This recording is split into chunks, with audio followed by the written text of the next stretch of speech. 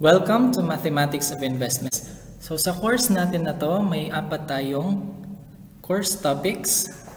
Hinati natin sa apat yung subject natin. So for part 1, we are going to tackle about interest. Part 2, annuity. Part 3, depreciation. And part 4, about the bonds. So the first one is about the interest. So, what is interest? Interest, it says here that interest is the money paid for the use of the borrowed money. So, kung halimbawa hihiram ako ng pera, of course, may kaakibat na interest yon. Hindi lang sa paghiram, kundi sa pag-deposit ng pera. Borrowed money and deposited money, kailangan may interest yon. So, there are two kinds of interest, the simple and the compound interest. So, ano yung kaibahan ng dalawa? The simple interest is the interest paid on the principal money lent only is called the simple interest. In comparison naman doon sa compound interest, when simple interest that is due is not paid, the amount is added to the interest-bearing principal.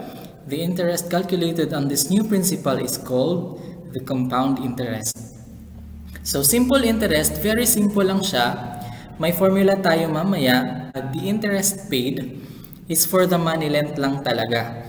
When, sa compound interest naman, kung hindi mo mababayaran yung borrowed money mo using the simple interest, papatong yon in due time.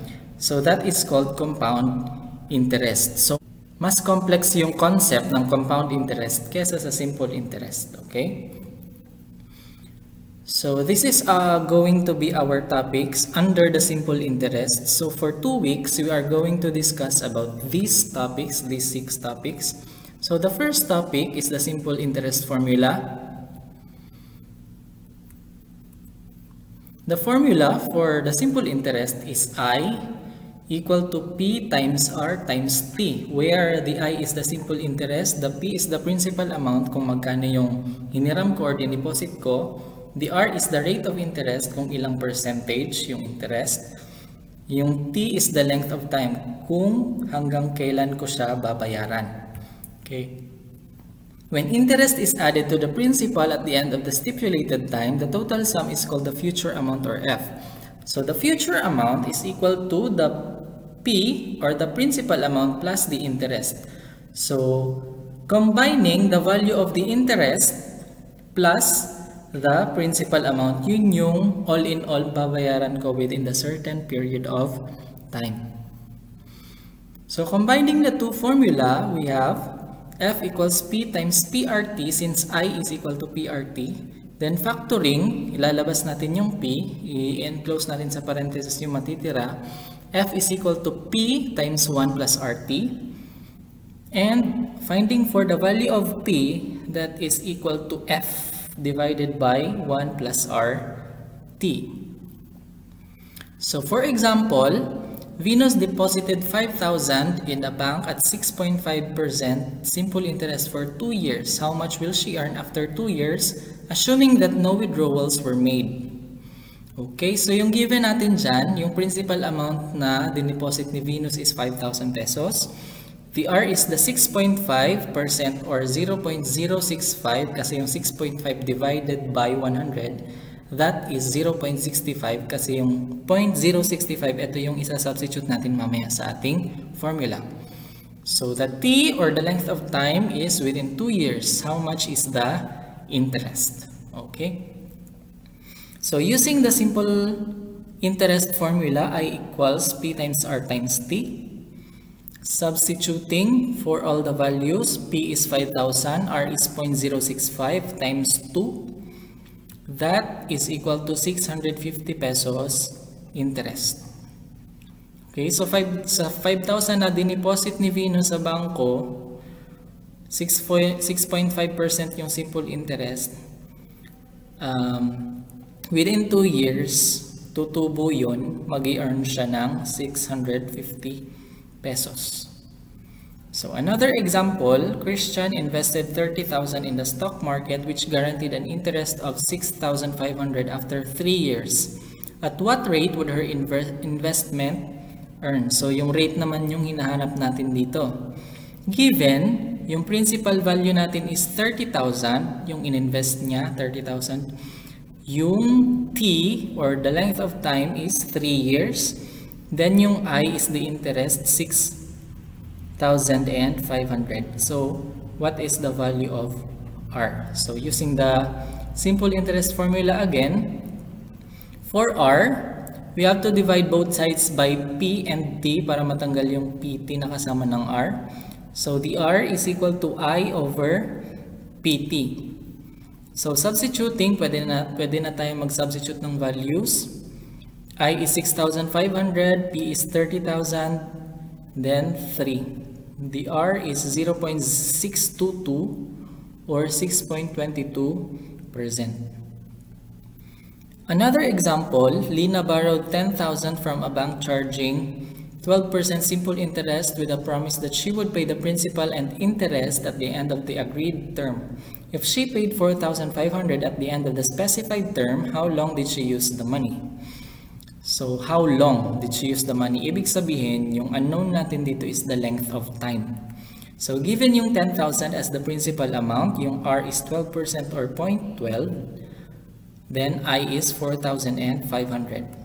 Using the simple interest formula again, I equals PRT.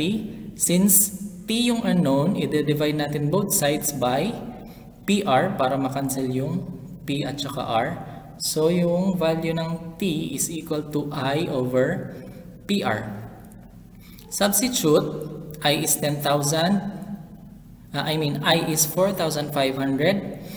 P is 10,000 and R is 0.12. So, the T is 3.75 years. Okay. For the next example, Rachel paid 7,400 interest at 14.5% for a 4-year loan. What was the original loan? Yung tinatanong dito yung original, meaning yung principal amount, yung unknown. So, given R is 14.5%, T is 4 years, I is 7,400. Using the simple interest formula again, since P yung unknown natin or yung principal amount, we have to divide both sides of the equation by R and T. So, yung equivalent value ng P is I over RT. P equals I over RT. Substituting for those values, I is 7,400, R is 0.145, then T is 4. That is equal to 12,758 and 62 centavos. So, yung original loan ni Rachel, 12,758.62. Yung interest nun is 7,400. Okay? Then, next example, Vincent borrowed 35,000 from a bank at 12.5 simple interest for 5 years. How much will she pay the bank after 5 years? So, we are going to compute for the future amount or F. Kasi, yun yung, ang tinatanong dito is, magkano niya babayaran yung bangko after 5 years. So, given yung principal amount is 35,000, yung R is 12.5%, T is 5 years, kukunin ko muna yung I or yung interest amount para makuha ko yung F or yung future amount. Using the simple interest formula, I is equal to PRT in order to get the value of I, substituting the 35,000, the 0.125 and the 5 years, that interest is equal to 21,875 pesos. So, using this, I and the principal amount P, pwede ko silang i-add in order to get the value of the future amount or F. So, P is 35,000, I is 21,875 yung nakuha natin. So, F, therefore, is equal to 56,875 pesos. Next, if Rose borrowed 42,000 from a bank at 10.5 simple interest, how much will she pay at the end of 15 months?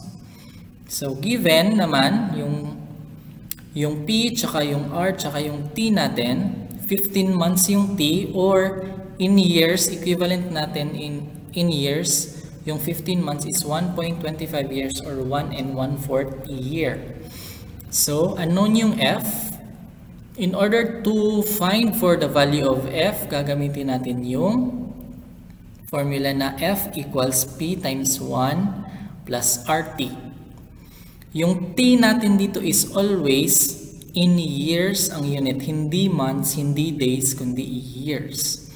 So, the value for F is equal to 42,000 times 1 plus 0.105 times 1.25. So, the resulting value for 0.125 times 1.25 is 0.13125 using the PEMDAS rule. So, F is equal to 42,000 times 1.13125. So, F now is equal to 47,512 and 50 centavos. Next example, the total amount paid on a loan is 84,000 pesos. If the loan was for 2 years at 9% simple interest, what was the original loan? Okay? Yung mga given natin dyan, given yung F, okay, yung future amount, yung total amount paid sa loan, 84,000. Yung R natin is 9% or 0.09 in decimal. Yung T natin is 2 years. So, using yung formula natin kanina, since P yung unknown natin, we have to divide the equation both sides by 1 plus RT. So, we can get P is equal to F over 1 plus RT. Okay. Substituting for the value of F, R, and T, 84,000 times 1 plus 0.09 times 2 or 0.18 since 0.09 times 2 is 0.18. 1 plus 0.18 is 1.18. So the principal amount is 71,186 pesos and 44 centavos.